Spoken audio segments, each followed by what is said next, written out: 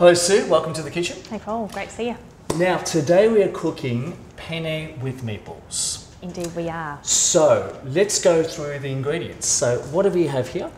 Great, so this is the penne. Yep. However, with a little bit of a twist, focus for me is a gluten-free pasta. Okay. So we're going to be using that today. Okay, sure.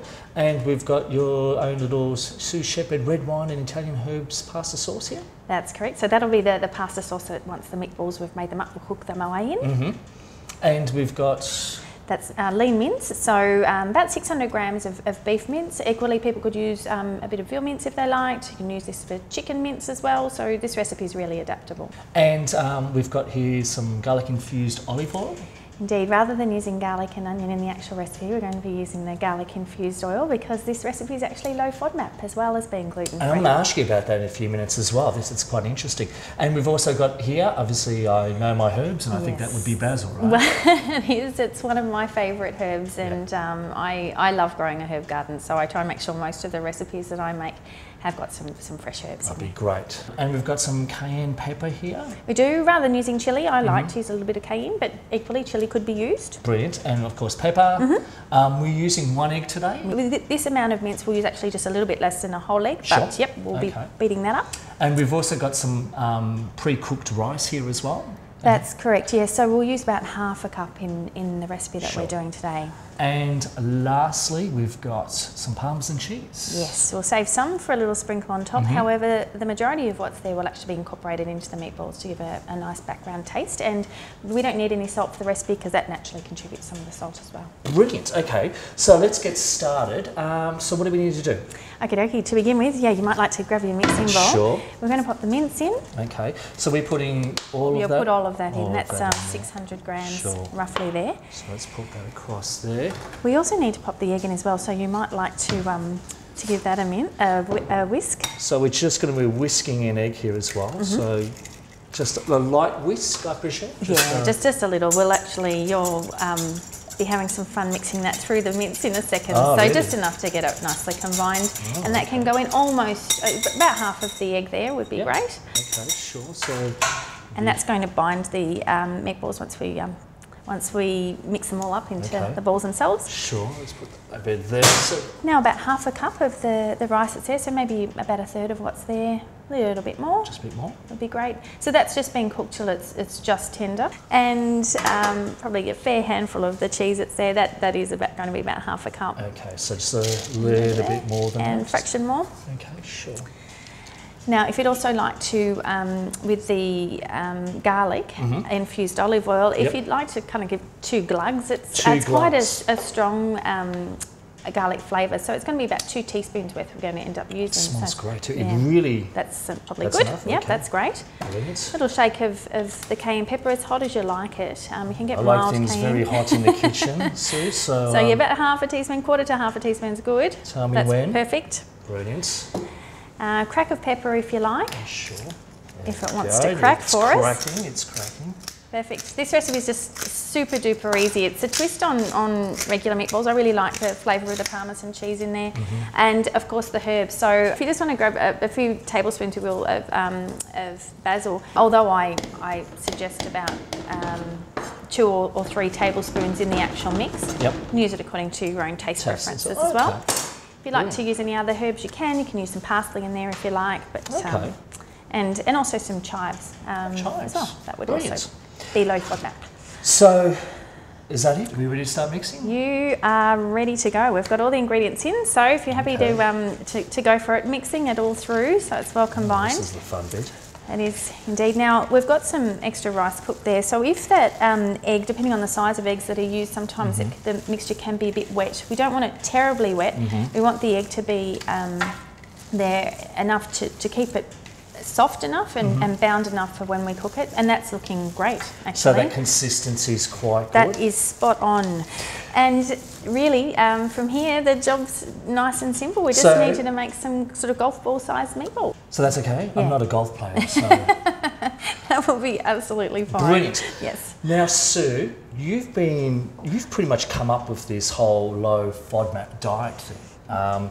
Can you tell us a little bit more about it? Because this is actually quite a very interesting sort of piece or bit of research and a diet that you've actually come up with. Can you tell us a bit more about it? It's exciting times. This particular diet, the low FODMAP diet, so FODMAPs are particular molecules that are found in foods that can actually trigger symptoms of irritable bowel syndrome. Okay. So uncomfortable feelings like bloating and wind and abdominal pain, and changes in bowel habits, might be diarrhea or constipation, combination of both.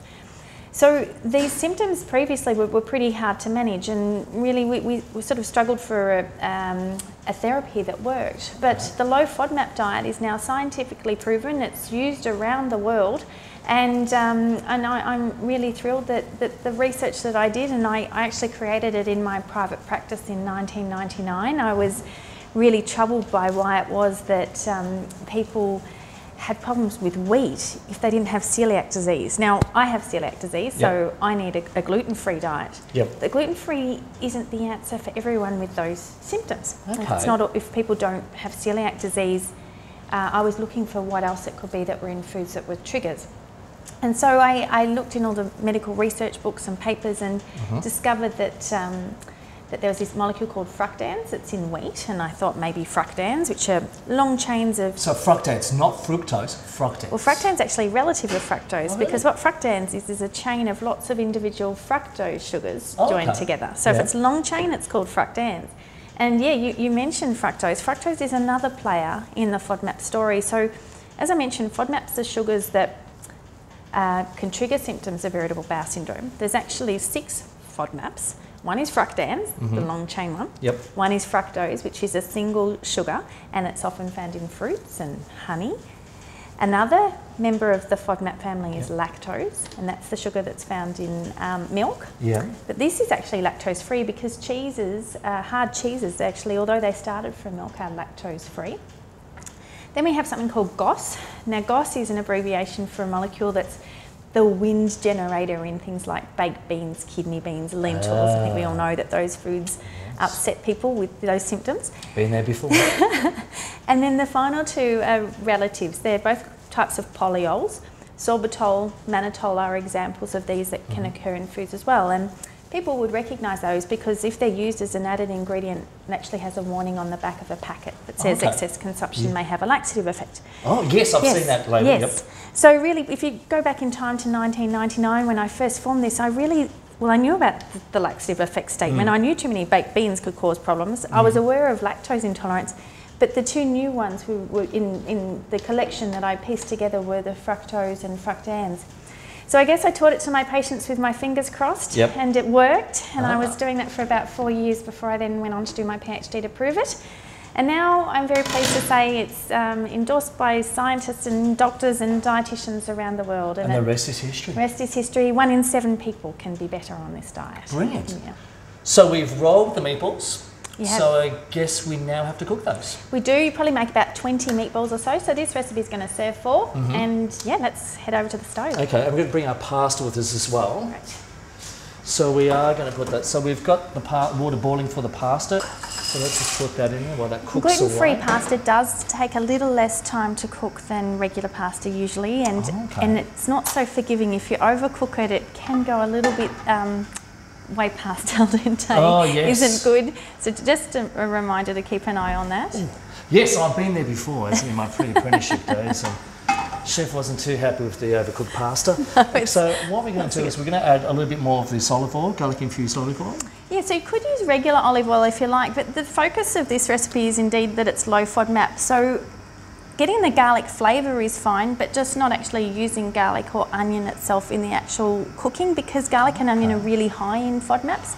So use infused the is good, but you get the the actual... flavour. Yep, get the flavour, you just don't get the grief. Oh, well, good, I'm glad you told me that. Now these balls should sit together quite nicely with the egg, and we've seen that consistency is great. So we're just going to keep an eye on them, and if you'd like to just turn them as we go, browning on all sides, and then cooking them through till they're cooked through. So what we're trying to do is we're just pretty much trying to brown these meatballs. And really all meats, as long as it's fresh meat, not processed, all meats are not only gluten-free, but they're low FODMAP. So all those mince styles that we spoke about before, the cheese is lactose-free. Regular milk and yogurt contains lactose, but the cheese is lactose-free. You haven't used any onion or garlic, but no one will notice the difference. This is so flavourful. Instead of doing that regular chop up the onion and put it in the mince mix, you don't need it, and it will be kind on the tummy. So you can still get all those great flavours without actually using the ingredients, and that's where the herbs also play a role too. And now we just need to add the sauce. So this is in particular a low FODMAP pasta sauce. Totally flavoursome. There's lots of herbs in there already. If you just want to pour that over. Sure, just over the top. Yep, that's right. Simmer that with the meatballs. So how long are we actually simmering this for? Only for about 2 or 3 minutes over medium heat. Okay, let's turn this down. And you know, a plain tomato puree could also work, but there's more and more manufacturers recognising the needs for people who are on a low FODMAP diet. We've seen the growth of gluten free over the years, and I predict that the low FODMAP diet will be the new emerging food trend, with many companies already looking to produce low FODMAP foods. Oh, great. So that's pretty close to being done. We really just need to heat the sauce. Now we just need to strain the pasta, and then we'll serve the meatballs on top. Okay, let's do that. Okay, if you want to serve it up on the gluten-free pasta, however hungry you are. So we've got the pasta down there, so let's just put about maybe 4 meatballs, depending I guess how hungry you really are. Indeed. Now Sue, I've got a question for you. How do you actually know if you actually have FODMAP or you're intolerant or what have you?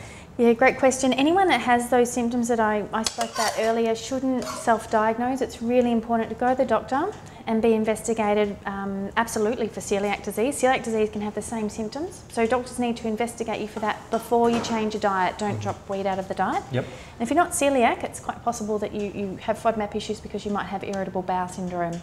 Your doctor's the best one to guide you, and then you chat with a dietitian to make sure you're taught the right diet for the right diagnosis. Brilliant. So the moral of the story is don't self-diagnose. Don't self-diagnose. I've done that a few times in my life. So in terms of what do we need to do? Anything Let's pretty else? it up.